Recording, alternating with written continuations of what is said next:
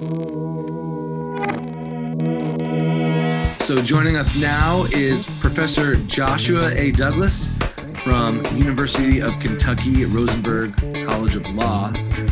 Thank you so much for joining us here, Professor. Thanks so much for having me. We really appreciate you being here.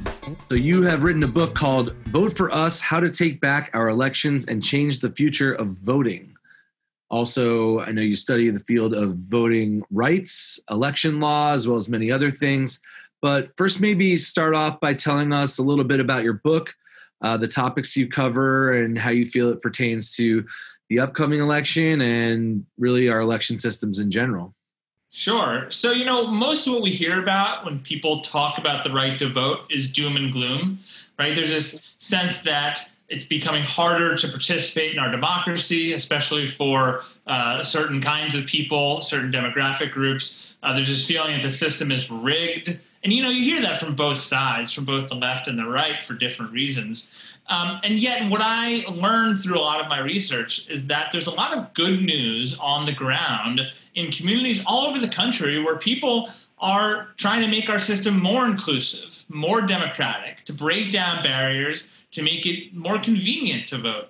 And so my book tells the stories of these everyday Americans. I call them democracy heroes or democracy champions that are working to bring more people into the political process, to break down barriers to participation and make it easier to vote. And these are some amazing individuals that I profile, and through their stories, I try to make the case for various reforms to our election system, various things that states and localities are already doing in how we run our elections to get as high turnout as possible. I end the book with this notion of 90% turnout. Typically in a presidential election, we have 60% turnout nationwide. In a midterm, a congressional election, it's much lower. In 2018, we had 50% turnout, and people were celebrating. That was amazing. And I thought, half the people didn't show up. How is this amazing? I mean, it's good historically. We can do a lot better. And so the book is really a call to action to all of us to go into our communities, to dive in and to make this thing so much better. And I think doing so can really change the scope of our democracy. Wow. Yeah. So can you explain for people who don't know what voter suppression is and possibly how that is carried out, how it's executed? I think a good definition is simply any policy or mechanism or practice that makes it harder for people to vote. And typically what we see is that these sorts of things like strict photo ID requirements for voting or purges of the voter registration rolls, proof of citizenship requirements to register. Some states tried to pass a law that you had to provide a documentary proof of your citizenship in order to register. Historically, we had things like the poll tax or literacy tests, or you can't register to vote unless you can tell me how many bubbles are in a bar of soap or how many beans are in a can. Obviously, they have a racial impact, and was the real force behind them historically. And I think there are also lingering racial effects on many of these activities. And the nefarious kind, the kind of voter suppression that we think of as kind of evil is where you're doing so to try to cut out a certain segment of society, whether it's racial minorities, whether it's one political party. And unfortunately, ours is a history of voter suppression. So what I try to do in my book is I try to contrast that with, we have this voter suppression. At the same time, there are mechanisms to push back against that. And, ours is a history, I think, of ever expanded voter access. If you think about our founding, the first elections were only white male property owners that can vote. And, now 100 years, we're celebrating the 100th anniversary of the 19th Amendment that gave women the right to vote. So obviously our elections are better now than they were then, but they're still not perfect. And modern day voter suppression tactics, I think, are one reason for that. So, do you think that we're starting to head in a more positive direction, even with, everything you hear in the news and the media going on right now? Like today, do you feel like there is still an active element out there trying to cause and create voter suppression, or is it the opposite where things are starting to open up and get better, or is it a mix of both? I think it's a dual story. I think there's only almost two tracks. And in fact, sadly, I think you almost see two Americas in terms of their voting policies, with one set of states that have certain policies that are much more inclusive and make it easier to participate, and another set of states that make it harder to vote and have a lot of voter restrictions. And it's not going to surprise you, unfortunately, that tracks partisan lines as well, where one party is seen right now is trying to make it easier to vote, and the other party is seen as trying to make it harder to vote because of the effects, I think, that those political parties feel like they'll have on their ability to win, on the outcomes. So it's really a dual track. It's a complicated story. You have these, voter suppression tactics like voter purges of the registration rolls, like photo ID requirements. But at the same time, you have what I call pro-voter policies, like easing registration rules, allowing people to register on election day and vote. No requirement that you register ahead of time. Or before the pandemic, we had states moving towards universal vote by mail, where everyone was automatically sent a ballot. And I think that's actually happening in both so-called red and so-called blue states. But it's a great example of a pro-voter policy.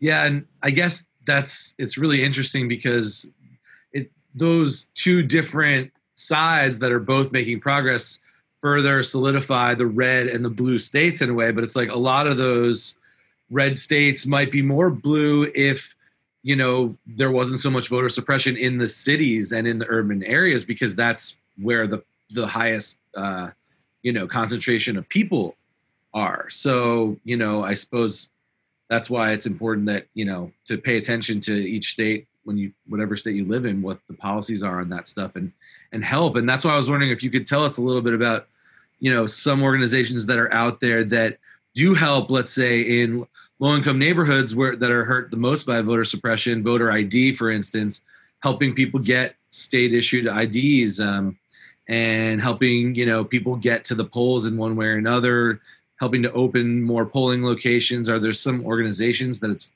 good to point to for that? Or, I mean, I'm sure there's many, so it's hard to pinpoint. But yeah, and let me emphasize that when I talk about the red and the blue differences in terms of how we vote, that's not universal, which is to say that there are some voter policies that are being passed in both red and blue places around the country. And so what I think, in this super polarized time period, we actually need to focus on the kinds of policies that are receiving widespread support, like universal vote by mail, like same-day voter registration, and like getting IDs into people's hands if we're going to have a photo ID requirement like you just mentioned.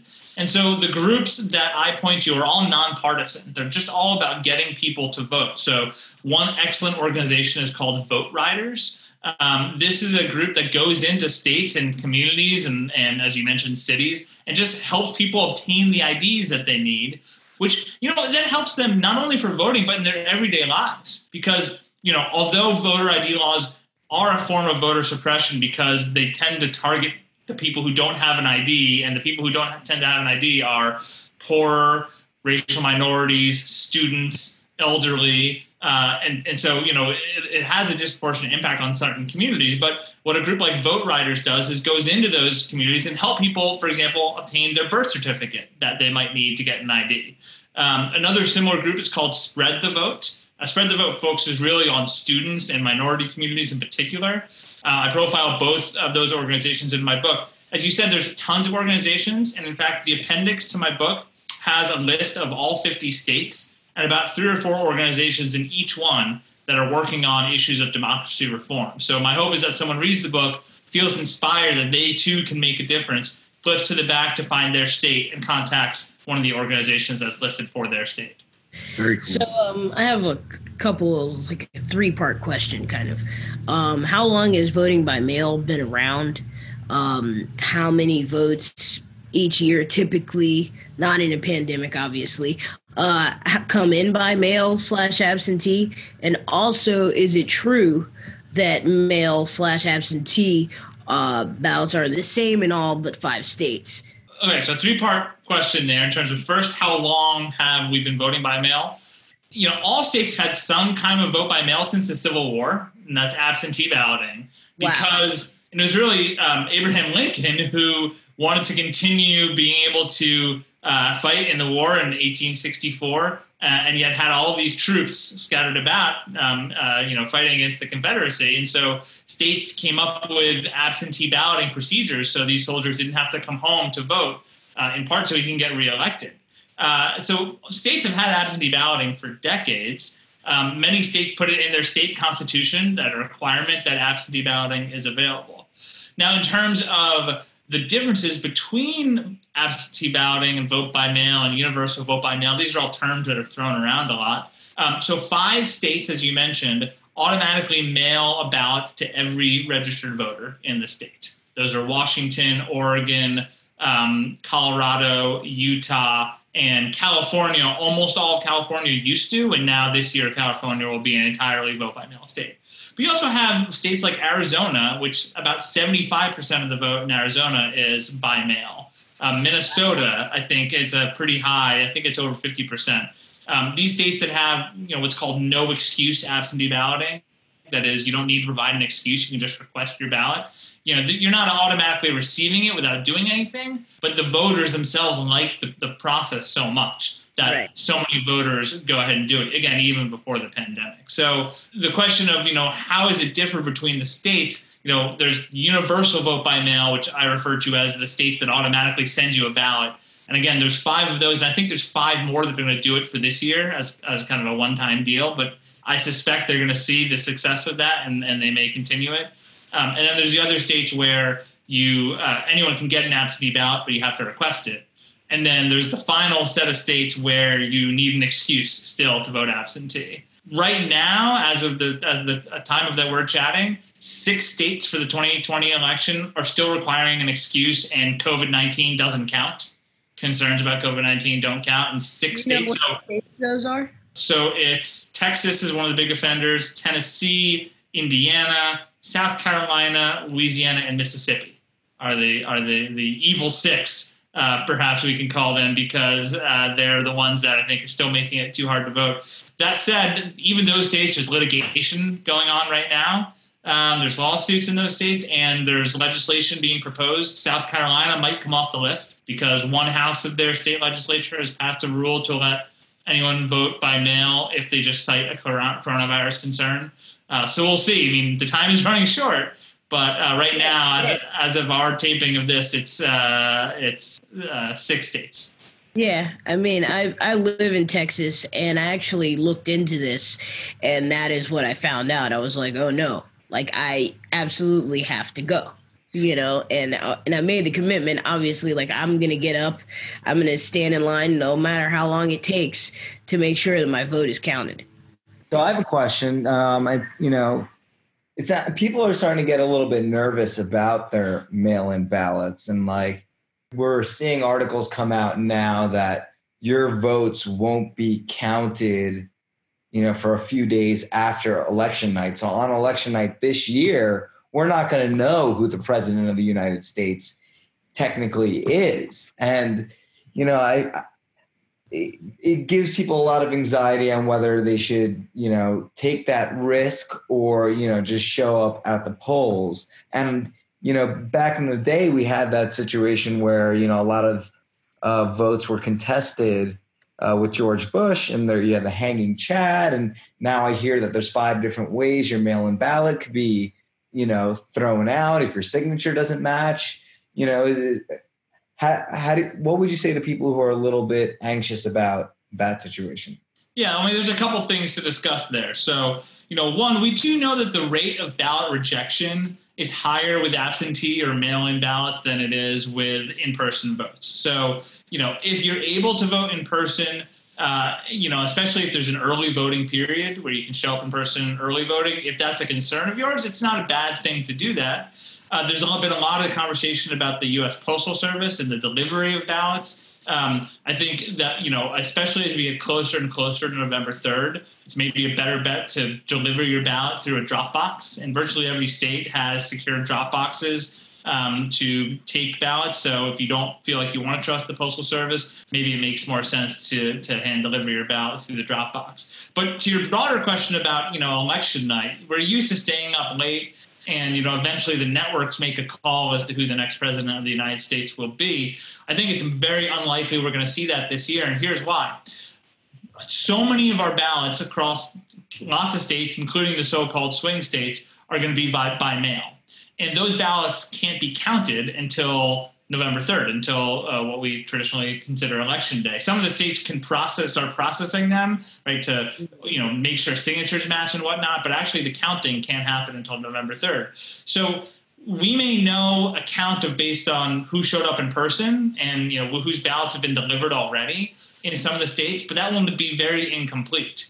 The other thing we know about mail-in ballots is that for whatever reason, Democrats tend to vote by mail more and tend to deliver their ballots later in the election season. And so this is referred to, as well documented, as the big blue shift. That is, as the counts go on after Election Day, as more and more ballots come in after Election Day and they're counted, and these are perfectly valid, Democrats tend to do better. We saw this in 2018, actually, where the media didn't recognize kind of a big wave in the congressional elections on election night. But as the ballots were counted in places like Arizona and other places, California, that have a lot of mail-in ballots, Democrats started doing a lot better.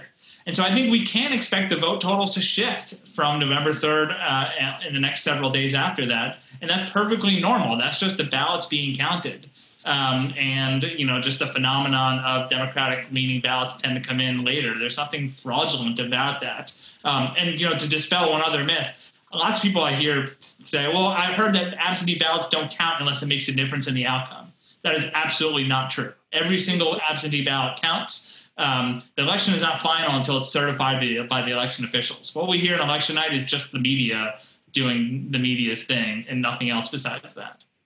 We should be bracing for a almost month-long time after election night of not knowing who the president is. Well, I don't think it'll be a month, is my guess, because although that's the deadline, states will finish well before that, right? So, I think within maybe a week or so, we'll have a good sense of who the next president is. And, obviously we'll come down to some of the key states like Wisconsin and Michigan and Pennsylvania and Florida, some of those swing states, and how long did they take for their ballot counting? Well, with the current president talking about, voter fraud and in mail-in, voting, I just had a few questions on that. And, how prevalent is voter fraud?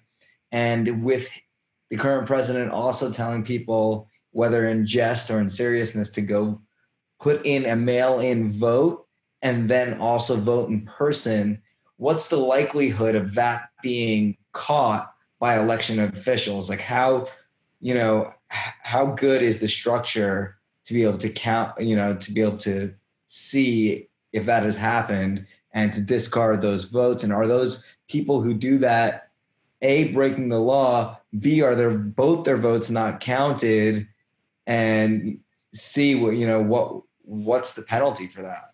Yeah, so let me take your first question on voter fraud first. I mean, how much voter fraud is there? The answer is very little.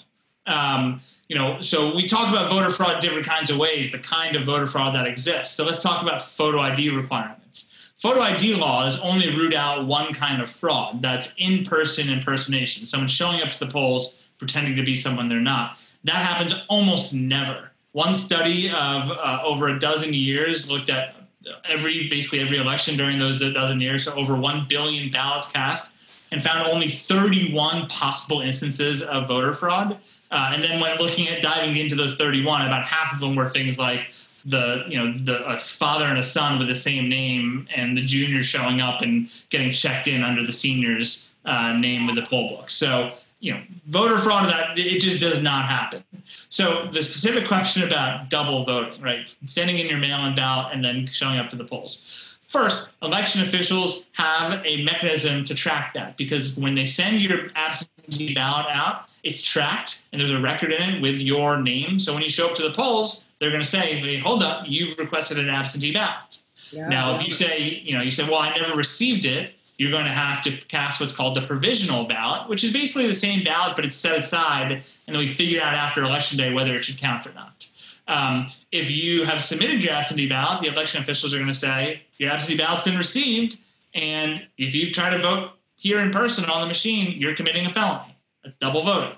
Every state and federal law makes it a crime to vote twice. So the system is set up to catch this. Now, I think election officials are going to be completely overwhelmed if you have thousands upon thousands of people doing what the president suggested. So it's dangerous for the election system, and they're committing a felony if they do it. But there are mechanisms based on ballot tracking to root out this when it might occur on occasion.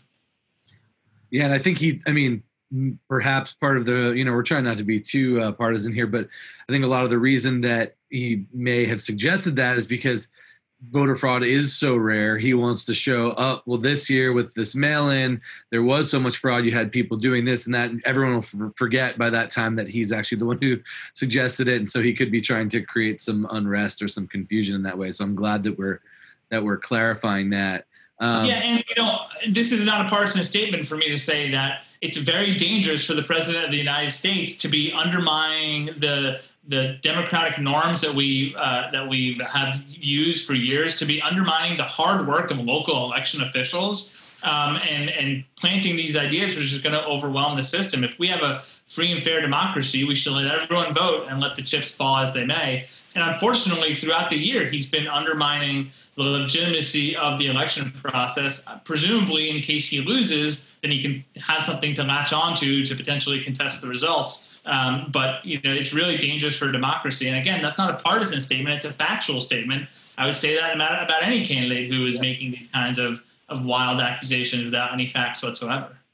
Well, this has been a lot of really, really good information. Can't thank you enough for being here, Professor. My pleasure. And it's great to have you all doing this and, reaching out to your fans and making sure, because, our democracy is only as strong as everyone who participates in it. Our Declaration of Independence says that democracy is legitimate based on the consent of the governed. Shouldn't the governed include all of us? And that's really what I'm all about, is finding ways to make sure, I don't care who you vote for. I don't care which side wins. I, of course, have my personal preferences, but as a scholar of democracy, I care about democracy flourishing through everybody participating. And that's really what this is all about. Absolutely. Awesome, man. Thank you so much. And your book highlights that well. Thank you so much, Professor, for joining us. We appreciate it. Thank you.